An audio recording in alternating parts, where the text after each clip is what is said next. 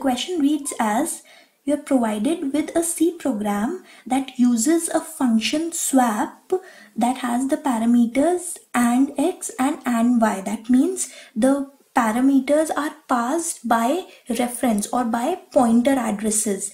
Okay, so the in the declaration the pointers would be specified of the swap function. In the swap function, the declaration would have pointers, and the calling function, or at the time of calling this swap function, we would pass the addresses of these variables x and y.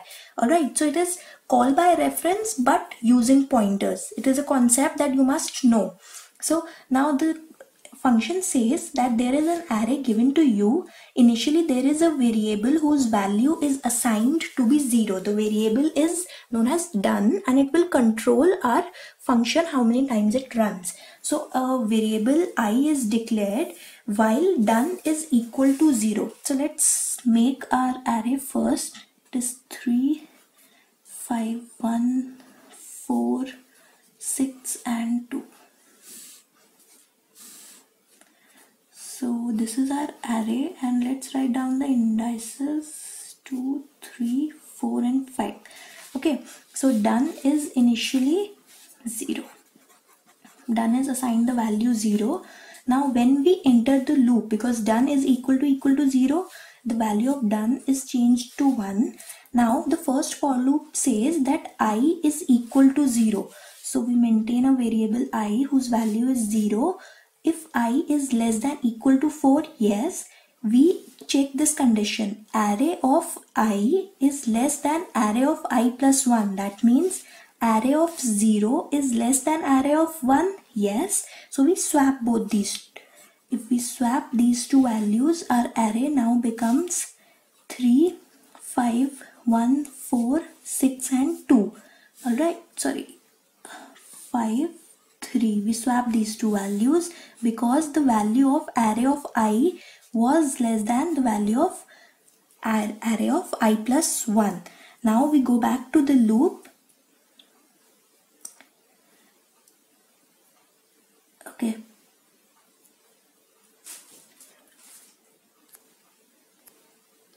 So a curly brace is missing here. There would be a curly brace after this if statement. So this for loop only contains a single if, and single if contains a single swap call. Alright, so we exchange these two values. Now we'll go back to this for loop. We'll increment I. The value of I changes to 1.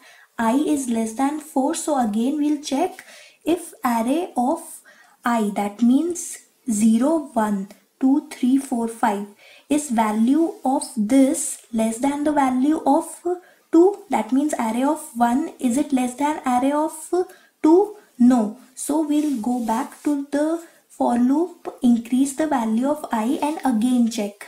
Now we'll check, is the value of array of 2 less than the value of array of 3, because array of I is 2 and I plus 1 would be 3. Yes, the value of array of 2 is less, so we interchange these values. 5, 3, 4, 1, 6 and 2.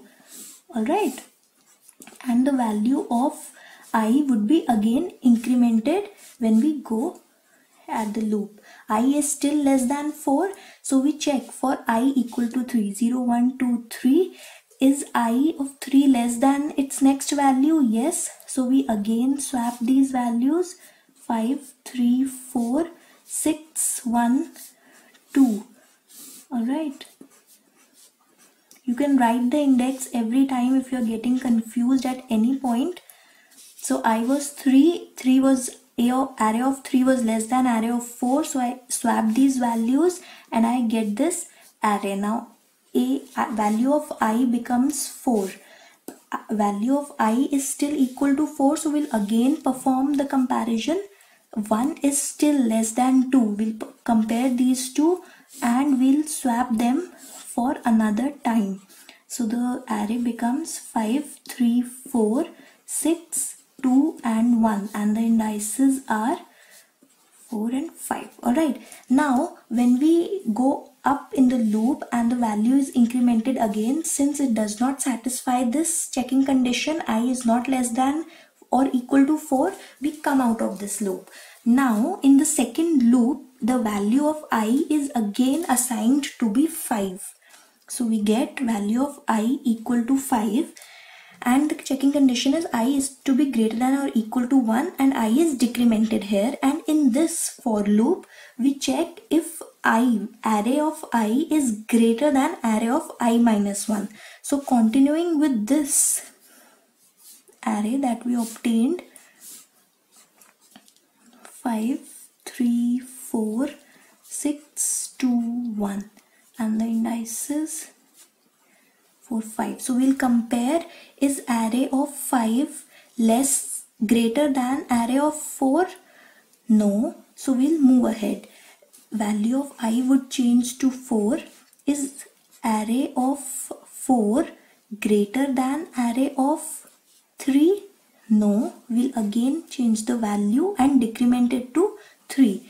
Now we'll check array of 3. Is it greater than the array of the value that is present at array of 2? Yes. So we'll again swap these values. So the values would become 4, 3, 6, 4, 2 and 1, and write down the indices so that you don't get confused. Now coming back above, we change the value of I, it becomes 2. This and this would be compared. Array of 2 is again greater than array of 1, which is 3. So these two are swapped again. 4, 2, 1. Now I becomes 1 again, and this is the last time this loop will run. So we compare array of 1 and array of 0. Again the condition is satisfied, 6 is greater than 5, so we swap them. Alright, now you have to be careful that in this if condition, every time swap was being executed, the variable done was being set to 0. So the first time swap was executed, the variable done would have been set to 0. Alright, so in all these iterations, the variable, or every time the if condition was correct and the swap call was executed, variable done was set to 0. So at the end, done would be 0, and we would come back to this loop and check, is done equal to 0? Yes. Now we again change the value of done to be 1. In this loop, we again come back. I is again set to 0. Alright, it is less than 4, and now we check, is array of 0 less than array of 1? These were the indices. Is array of 0 less than array of 1? No. So we increment I is changed to 1. Is array of 1 less than array of 2? No. Again I is changed to value 2. Is array of 2 less than array of 3? Yes. So in this case, swapping would occur. So the array would become 6, 5, 4, 3, 2 and 1, and when value of I gets incremented to 3, you will see array of 3 is not less than array of 4, and similarly array of 4 is not less than array of 5. So this loop would again terminate. Now when again value of I would come out to be 5, you would see that array of 5, is array of 5 greater than array of 2? No. 2 is greater than 3? No. And since it is the complete decreasing order, this condition would never hold true. That means a later element would never be greater than the previous element. So we would never enter inside this if statement. Done would not be set to 0 again, and it would be 1. So if we come back to the while loop, it won't be executed. So now at the end, since we had to tell what would be the value of the array at the end, that means we had to print array of 3. So now what is the value of array of 3? This is 0, 1, 2, 3, 4 and 5. So the value is, at index 3, the value is 3. Alright, so that is your final answer. You have to be careful in executing all the iterations. Don't hurry up and change or mix the indices with the values, because many a times students make these mistakes. I hope you understood this question. In this question, you are given a code and you are told that the following function computes x raised to power y for positive integers x and y, and you are given a particular code, and here you are asked that which of the following conditions is true before every iteration of the loop. So you can assume any two values of x and y, and then based on all the iterations that you perform, you will get a final result, and at the end you can check that which of the four options, which one out of the four options is true before every iteration. So let's take two simple values of x and y. I am assuming x to be 2 and y to be 5. Okay, so I pass x to be 2 and y to be 5 in this question. Result or RES is initialized to 1. A is assigned the value of x, that means 2, and B is assigned y, that means 5. So in the while loop, I check the condition that B is not equal to 0. Yes, B is 5, not equal to 0. Then in the if condition, B modulo 2 is equal to 0. No, B is not a multiple of 2. So if condition is false, else condition is entered, and in this condition what we are doing, the value of result is changed to result into A. So the new value of result is 1 into 2, that is 2, and B becomes B minus 1, which is 5 minus 1, 4. Alright, now in the second, this was iteration 1. In the second iteration, we again come back while B is not equal to 0. Yes, we enter the loop. If B modulo 2 is equal to 0, yes, B is 4. So we enter in the if condition. In the if condition, we change the value of A. A now becomes A into A. That means in the previous iteration, only B and result was changed. So A was unchanged and the value of A is still 2. So 2 into 2 becomes 4. A's new value is 4 and B's value is changed to half, which is 4 by 2, which is half. And this was iteration 2. Alright, now coming back again, while B is not equal to 0. Yes, B is 2 and it is not equal to 0. We again check the condition of if. If condition is again true because B is again the multiple of 2. So we enter into the if condition. Again the value of A is changed and A is multiplied with A. That means square of A, which is 16. And now B is again changed to half, which is 1. And this was iteration 3. Alright, coming to the loop condition again, B is still not 0, it is 1. So we enter here. In this case, if condition is false, so we enter into the else condition. Else condition says to change the value of result to result into A.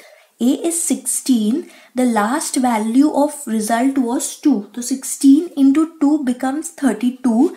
And B is changed to B minus 1, which is equal to 0. And this was iteration 4. Since B's value is now equal to 0, we would not make any other iteration of the while loop and we'll just return this result. So this result is actually x raised to the power y, that is 2 raised to power 5, which is equal to 32.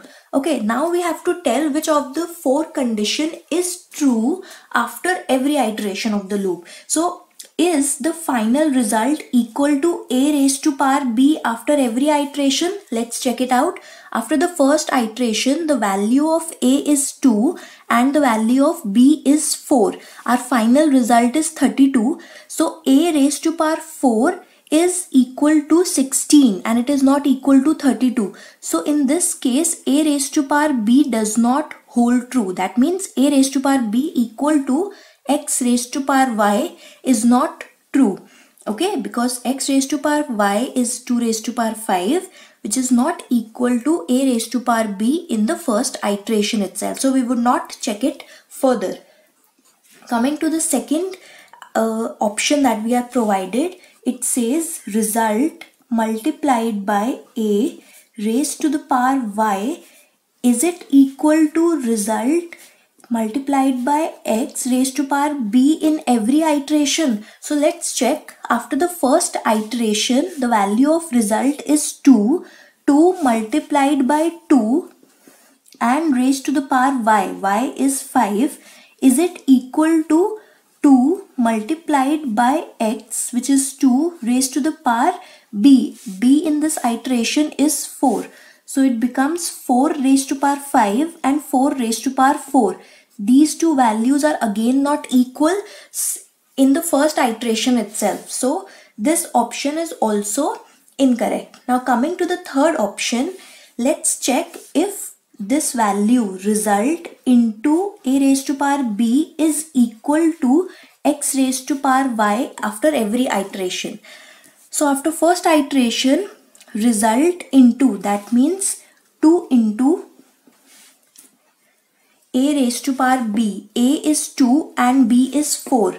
2 raised to power 4 is equal to 2 raised to power 5, which is equal to x raised to power y. X raised to power y, which is completely correct. Now coming in the second iteration, result is still 2. 2 multiplied by a raised to power b. Here in the second iteration, a is 4 and b is 2. So again it comes out to be 32, which is equal to x raised to power y. Coming to the third iteration, result is still 2 multiplied by 16, again gives you 32. So this is also equal to x raised to power y. And in the last iteration, the result is equal to 32 and a value. So the result is equal to 32 in the last iteration multiplied by the last value of a is 16 raised to the power b, 0, which is equal to 13 into 1 and again equal to 32, which is equal to x raised to power y. So this is the one condition that is true after every iteration. So this is the correct answer. You need not check the fourth part itself because you have checked for all the iterations here. You can take any other values of x and y and calculate the option which is correct for this question and correspondingly find out what conditions hold.